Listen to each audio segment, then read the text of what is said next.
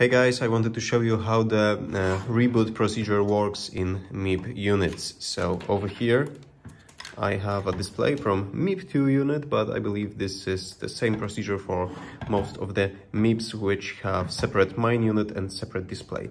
And maybe you know that if you press and hold over here for about 10 seconds, your main unit will reboot.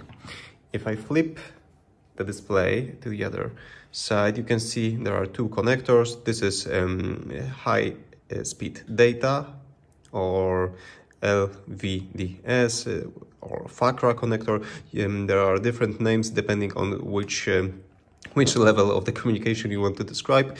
And this is the 12-pin connector that powers the device. You can see the pin 1 over here is 12 volts, pin 7 is ground, and in this 12-pin connector, I believe 6 pins are actually used most likely. So we have power over here. I believe we have CAN bus low and high on 2 pins, and we have 2 reset pins.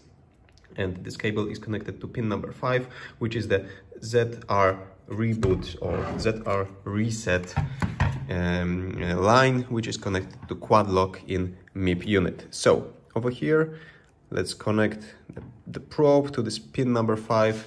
Let's take this and connect it to ground. I have my scope over here, and right now I will show you what will happen if I press and hold over here on the volume control knob.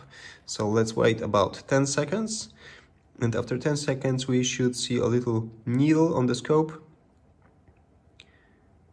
Oh, here it is. So this is like 5 volts, I believe.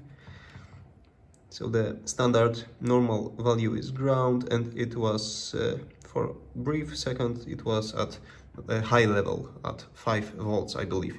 So what this means is that the display, either though if it has communication over CAN bus with the main unit, it will not send a CAN bus request to reboot the main unit.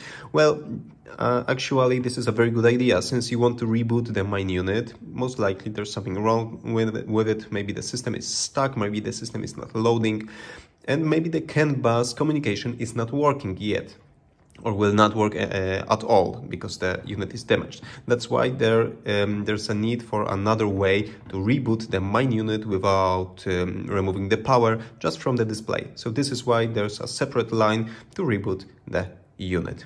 Okay, so that's it.